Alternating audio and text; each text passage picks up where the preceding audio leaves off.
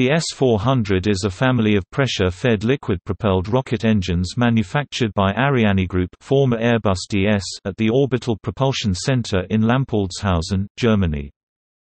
They burn MMH and Morn as propellant, have a thrust range between 340 newtons (76 lbf) and 450 newtons (100 lbf), and can vary the O/F ratio between 1.50 and 1.80.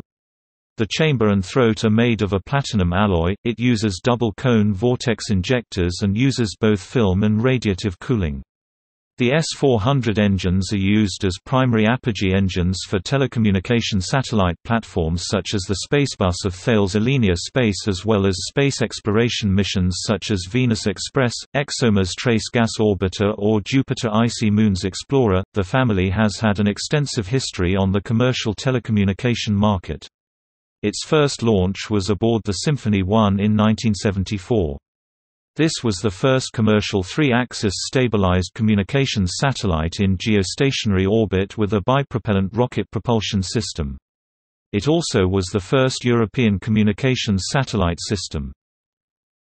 This family of engines have displayed a remarkable competitiveness, still winning many designs. For 2015, it is expected to fly on SICREL 2, ARSAT-2, Hispasat AG-1 and MSG-4.